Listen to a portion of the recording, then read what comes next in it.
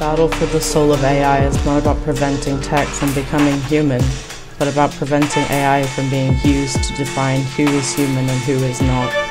Yeshimabeit, Milner, no humans involved.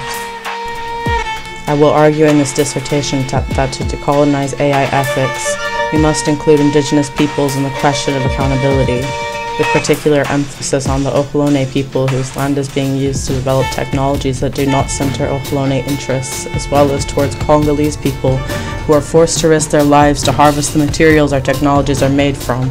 Additionally, I believe we cannot discuss the stakeholders of AI development without centering the needs of Indigenous Palestinians, who are being subject to genocide every day by the Israeli Defense League's use of autonomous weapons to target and murder the population more and more rapidly every day.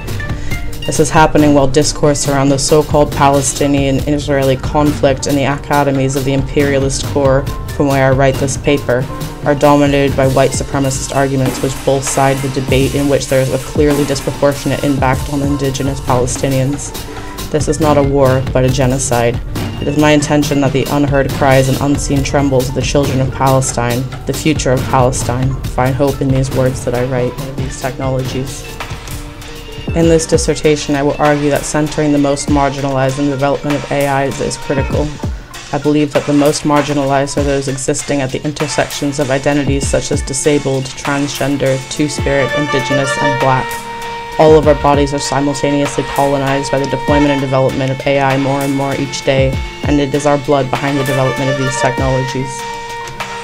In this dissertation, behind the development of these technologies, more each day, and it is our blood behind the development of these technologies, behind the development of these technologies, behind the development of these technologies, more each day, and it is our blood behind the development of these technologies. The battle for the soul of AI is not about preventing tech from becoming human, but about preventing AI from being used to define who is human